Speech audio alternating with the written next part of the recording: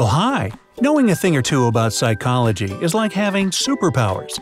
You'll always find a way with people. And you don't need deep knowledge, just use these people skills. Establish a baseline.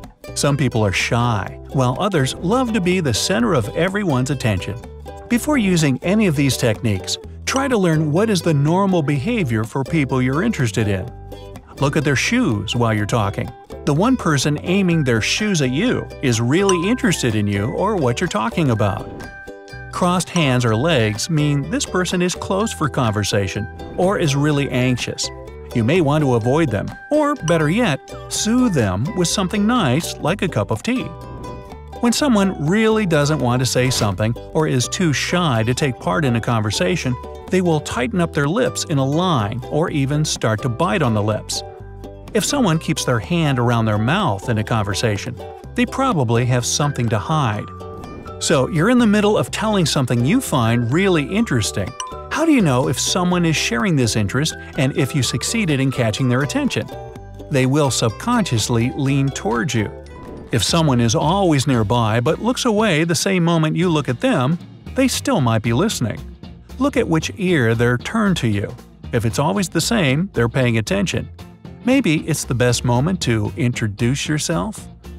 Cuticle picking and lip biting are not just bad habits. For some people, it's the only way to relax when they're really stressed. If someone reacts to a joke with tilting their head back and then laughing, they may be trying to hide that their laughter is not really that genuine. People smile and laugh with their eyes first and lips second. A person who only smiles with their lips most probably fakes it, and looks kinda creepy too. Clenching jaws and teeth, speaking like you can't open your mouth or have a bad toothache. These are all signs of immense pressure and a possible call for help. It's hard to lie when you look someone directly in the face because we are naturally afraid of being caught in a lie. If a person tries to look away all the time, they may have something to hide. When you feel anxious and stressed out, you are more probable to look down than up. This is a good way to find out which kind of mood someone is in. Try to listen carefully to the tone of voice people normally have. Then compare it to the tone in which they talk to you. It will be a pitch higher if they like you. Pay the most attention to action words in someone's speech. Someone will say, "I decided to do something," and others will just say they did it. It's a great difference because now you know which person gave more thought to their actions. When people laugh, they look at those they like the most in a group. We naturally want to share emotions with those we like, and we need appreciation from them. If a person closes their eyes when talking to you, it doesn't mean they don't want to see you. Most often, it means this person is deeply concentrated and wants to say something really important. So, it's just a sign you need to listen closely now. Rubbing the chin is a way of saying, "I'm so deep in my thoughts, I'm about to zone out of reality." If a person starts to clean their clothes, even though there is no visible dirt or dust on them, they strongly disagree with something, but they haven't decided if they want to express their thoughts. Rubbing the eyebrows or forehead is a way to break eye contact and recollect your thoughts. It may show the person is in a difficult situation, and thinking of something else is a bit overwhelming for them. Try to control your pupils. You can't. Sometimes neither can teachers. For example, your eye pupils dilate when people see something they are excited to see. One alarming sign your ideas won't be met with a round of applause is when people squint while listening to you. Squinting is a sign people don't trust what they hear and have lots of questions about that.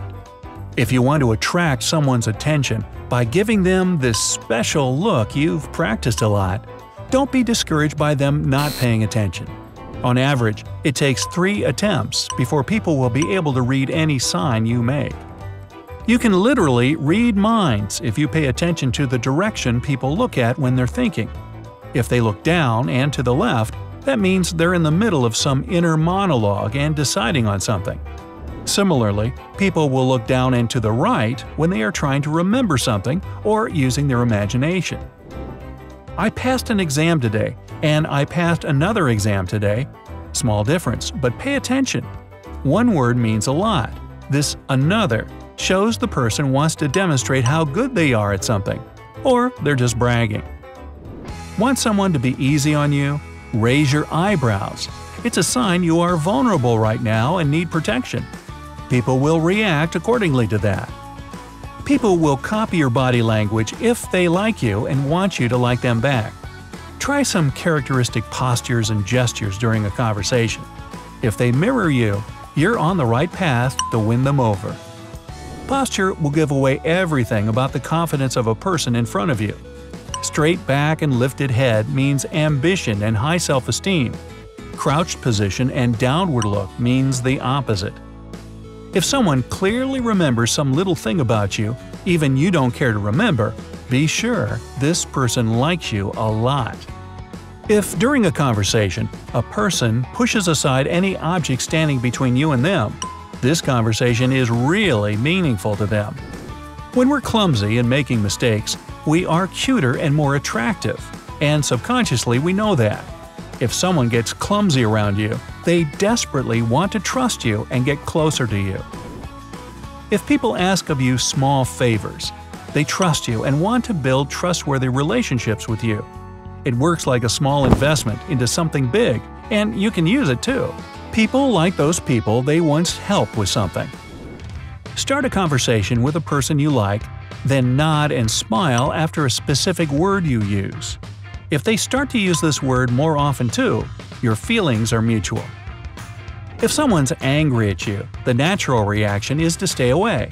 But try to do the opposite – stay close. The closer you are, the harder it is for the person to be angry at you. Check if someone's secretly watching you in a crowd. Just yawn.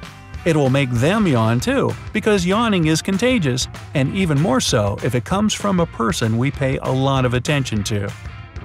Make a small comment on someone's appearance as soon as you meet them. It doesn't have to be a compliment, and it sure doesn't need to be a critique. A comment on eye color will work like a charm. You will instantly grab their attention and they will remember you. Stand nearby a mirror to calm down someone who's about to get really angry at you. They will see themselves in the mirror and won't act like that. Nobody wants to see themselves angry and negative. If you see the same person at the same parties you go to time after time, be sure it's not a coincidence.